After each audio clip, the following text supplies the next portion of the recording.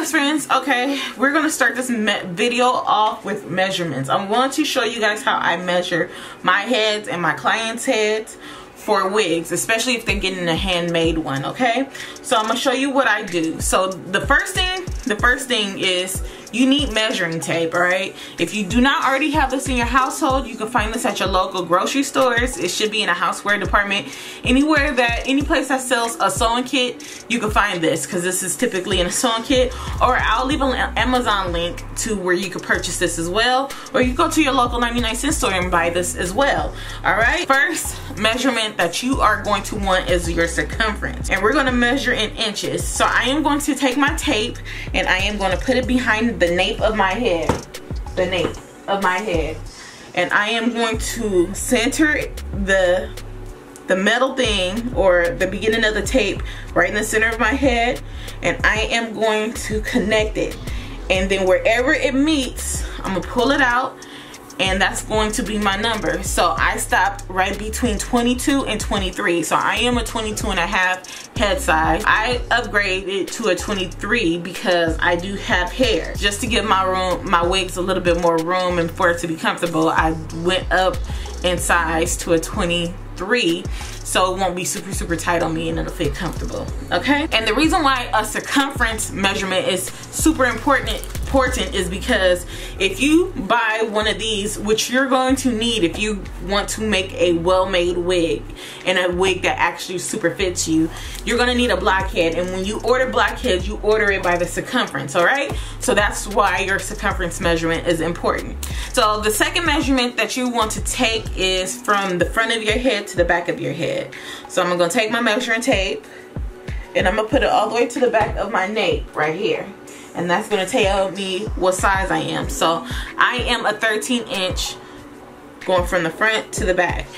This third measurement you're going to take, so you're going to do from the side of your face where your sideburn is all the way to the other side of your face where your sideburn is. Not all the way down, but like at the tip of your ear, okay?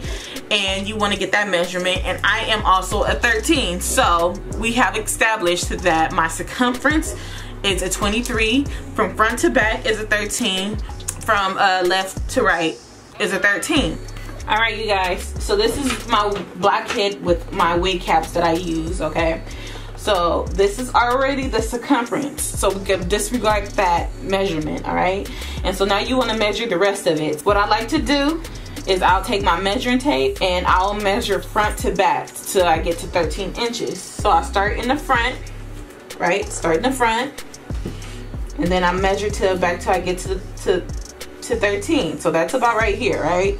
But I added all the way to 14 just to give me some seam allowance, just in case anything happened with this wig. So I'll pull it down to 14 and pin it. Put my T-pins on both sides of the seam so it'll stay there. And then for your frontal, it's super easy. You know frontals are 13 by 4, so you know it's 4 inches in the front, right? So your frontal typically will sit from the beginning to right here, but you want to move it down an inch. So right here, so I will mark right here where it says 4 inches, and I will mark it down, and then I will apply my frontal down neatly, flat and flush like this, and then I'll sew her down. So you guys are going to see me do this in the video, but I just want to show you guys how you do it. So alright, best friends, let's get into it. This right here is nylon thread. This is my preferred thread because it's definitely stronger. It doesn't fray.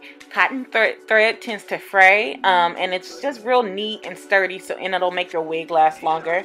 You're going to need a pair of scissors, a metallic marker. I am using a Sharpie, and I'm going to show you why in a second. And this is a canvas blockhead, and the inside is made out of cork. You're going to need some T-pins, and this is my wig stand where I make my wigs. A lot of people ask, what's that cheetah print or material on there for? It's because the canvas head circle is kind of big, so I put that towel or whatever in the middle to just make it sturdy. And you're going to use your wig cap of choice. Mine is a mesh dome cap, and I love it because it's breathable. And your bundles, of course. This is from Westkiss. They did send me this hair, so this video is sponsored by them. This is their deep wave, and I have it in 4 bundles. I think 2 24s or 22 to 20, and an 18-inch closure. I'm sorry, a frontal. I did go ahead and bleach the frontal because I just wanted my knots bleached, and it did come pre-plucked, but I did go in and pluck it a little bit more. The blockhead does have a middle seam, and that's just showing you the center of the face. So it'll go directly between your eyes and down your nose, all right? And so when you put your mesh cap or your wig cap on that, you want to, you know, align it correctly, all right? I think in the beginning of this, I'm going to end up adding a bit, like a clip of showing you how to measure your head, so you guys can actually know how I get my measurements to make my wigs fit perfectly, okay? So therefore, when you add your wig cap or your mesh cap down, you want to pull the back down a little bit to stretch it a tad bit, because I find when you start to sew and stuff, your wig might shrink up a little bit, not too much. It usually stays the same, you know, structure that you are sewing in, but I just like a little bit extra security that is going to cuff the back of my the back of my neck. All right, so you want to pull the frontal a half inch or a full inch in front of the wig cap, and then you want to make sure that there's enough lace on both sides, because you want to make sure that it's evenly placed in the middle. So you want to pin it down. After you pin it down, it should fit flush on your mannequin head and your mesh cap. You want to get your nylon thread and your curved needle, and you want to make a knot in your needle with your thread, and you want to begin to sew. All right, curved needles are way easier to use than straight needles, especially when you're sewing wigs. So you want to go underneath and you want to pull it out. Yes, go through the mesh cap in the elastic band. Okay, you want to find the opening in the thread, and you want to grab the needle and you want to pull it through. This is the lock method. Okay, we're going to lock it in. Again, go through the mesh cap, go through the frontal, find the opening, pull it through. All right, locking it in. We want this wig to last. I don't typically do the hand method no more, but I like my sewing machine. But I'm going to show you how to make your wigs last. Go through the mesh cap, through the frontal, lock it in, okay? And you want to do this for the entire portion of the frontal until you get to the other side.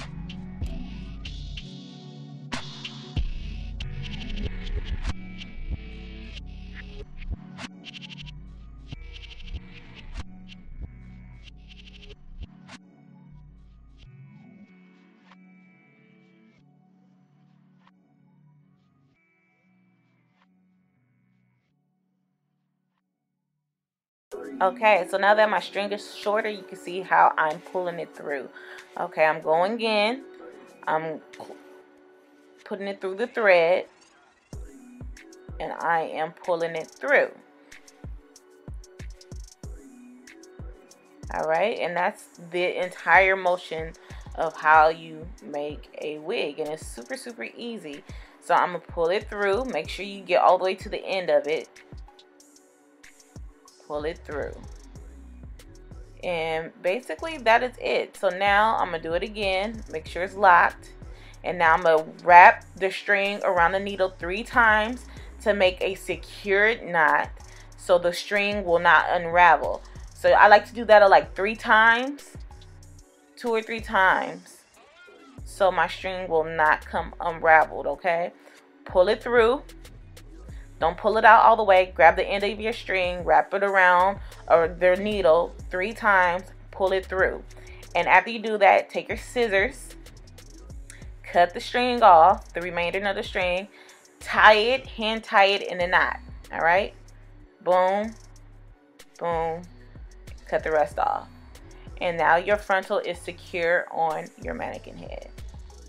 So it should look like this, very flush and flat against your canvas head, against your mesh cap, okay? So now I'm going to show you how I do my guidelines. I started doing guidelines because when I was doing the sewing machine method, it kind of get convoluted when you're trying to do straight lines. So this was a very easy way for me to keep my wigs neat when I was doing the sewing machine method. So I just kept this you know, this little system going even for handmade wigs. And this is great for beginners as well. So basically what I do is I'll take my metallic marker. It does not have to be a Sharpie. It could be any metallic marker. And you do a thumb space between each track, okay? Now, I have 4 bundles that I am trying to fit onto this wig. So I am going to do a thumb space between each wefts because I am doubling my tracks, okay? I think I have about 14 lines in this wig altogether, maybe 15, give or take. So it just depends on your head size and everything like that. So if you single track your wefts, you want to use your pointer finger and do a 1/2 inch space between each track so you can fit your bundles in there, okay? So it's just up to you. You could double your first bundle and then you can single track the rest of them depending on how many bundles you have. If you have 3 bundles, you could do that. If you are doing something thinner like a bob, you could do this method when you're spacing your wefts as far as I am, which is only like 1 inch, and when you put it on, it's not going to look that big of a you know, spacing. But this is what I do, and this is a very easy way for you guys to figure out how to lay your tracks and to make your wigs super neat when you're trying to make them. So when you get closer to the top, you want to use your pointer finger instead of your thumb, because your pointer finger is like a 1/2 inch space between each track, and that's when you want your tracks to be closer together because you want to close it in and you don't want to see any gaps, and you want it to make it look flawless and perfect, okay? So just watch how I'm doing this. It's super easy and it's not complicated at all.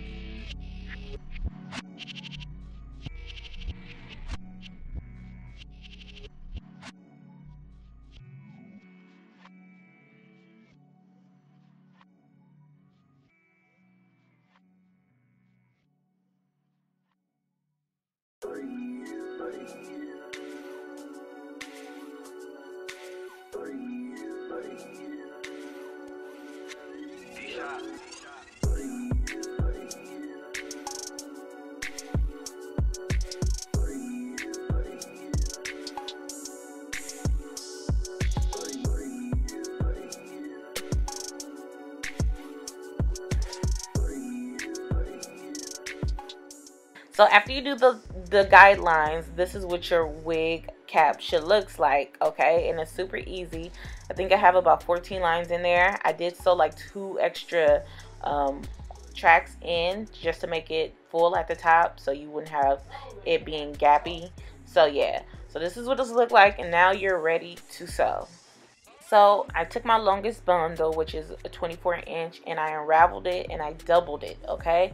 So I am going to take a T-pin and I am going to stick it through both of the wefts, okay? So it can stay on my blockhead, and I am going to pin it on the first line. So it'll be easier for me to sew it down, and I won't have to hold tracks while I'm sewing. And so I'm going to do that in front, and I'm going to pin it on the other side so it can stay in place while I'm sewing.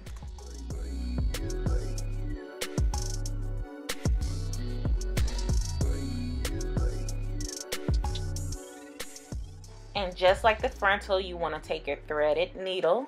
You want to put it through the weft, through the band, okay, because you want to make it secured, and you want to take it through the strings, through the thread, all right, put it through it, and you want to knot it off, and you just do that all the way through, and I promise you your wigs will come out bomb. So I'm gonna show you guys again. You want to go through the tracks, through the cap, go through the strings, okay, and knot it off. And you want to do it again. Do it a couple of times just to make sure your tracks will not slip. Put it through the weft, wrap the string around the needle to make a different type of knot. The more knots, the better. I'm just letting you know so she won't slip and you won't have any issues. And you want to knot it off. like that, like wrapping it around a string on both ends of the track, because of the fact that it'll just help it be more secure. So knot it off, pull it through, and then now you could go through and sew from one end to the other.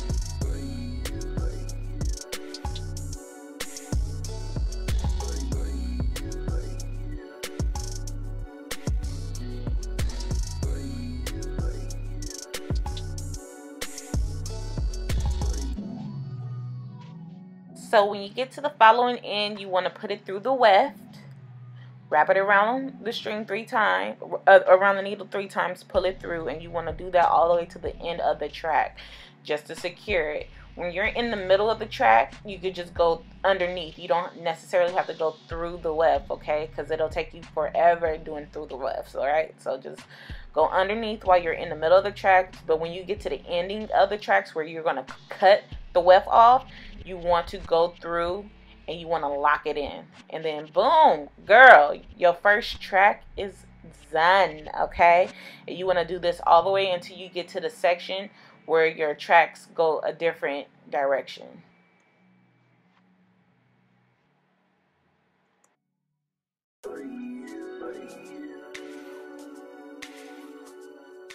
I just want to say Westkisshair came through with these thick bundles. Like, these are super full, and I appreciate these kind of bundles. Like, they just go a long way when you're doing a sew-in or making a wig. So I just feel like it's like unnecessary to show you how I sew each and every track on to this wig. If you just get the gist of how to do one track, you know how to do all of them. So I'm locking the, you know, doing my lock motion and then going under the track into the cap to make sure that it won't budge. And I just do that for the entire wig. Now I'm going to show you what I do to connect the last track to the frontal, and after that your wig is ready to go. All I do is pin the last track down, and I just do the locking motion for the entire last track. So you go through the weft, you go through the mesh cap, you go through the frontal seam, okay? And you just do that all the way through until you finish. Make sure you tie a knot, and your wig is basically complete, okay? And you did that. We made a wig together, an easy wig, a wig that fits. Best friends. We did that. I can honestly say I do not miss hand making wigs. This did take me like to film and record this. I mean, if I wasn't filming, this probably would have took me an hour and a half, but because I was filming and all this kind of stuff, it took me a good 3 hours to make this wig. And I do not miss that, because my sewing machine, I'll be done in like 30 minutes and I'll be happy. But yeah, like, I had to get this video out. I kept promising you guys how I do this. A lot of people aren't into the sewing machine wigs, like they don't know how to do the sewing machine. So, you know, learn how I learned. Hand making it, and after you finish sewing all the tracks on, you definitely want to turn the wig inside out and cut off the excessive material that's underneath, which is the cap. All right, you can sew an elastic band on if you want to. I do not have a video on that. I'll try to link one in the description bar for you. That's very knowledgeable for you guys. And I did wash this hair because, like I said, I just don't wear hair that's not washed, and especially if it's coming from a vendor, like, it must get washed.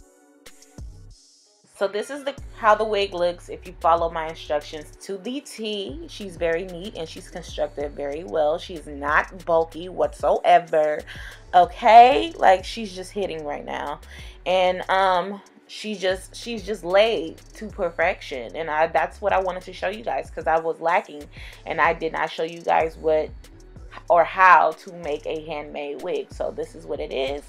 And y'all, at the end of the day, like I said, I washed the wig and I just laid her and let her dry, and that is it. So I tried to make this as easy and simple for you guys with as few steps as possible, just clear, like, you know.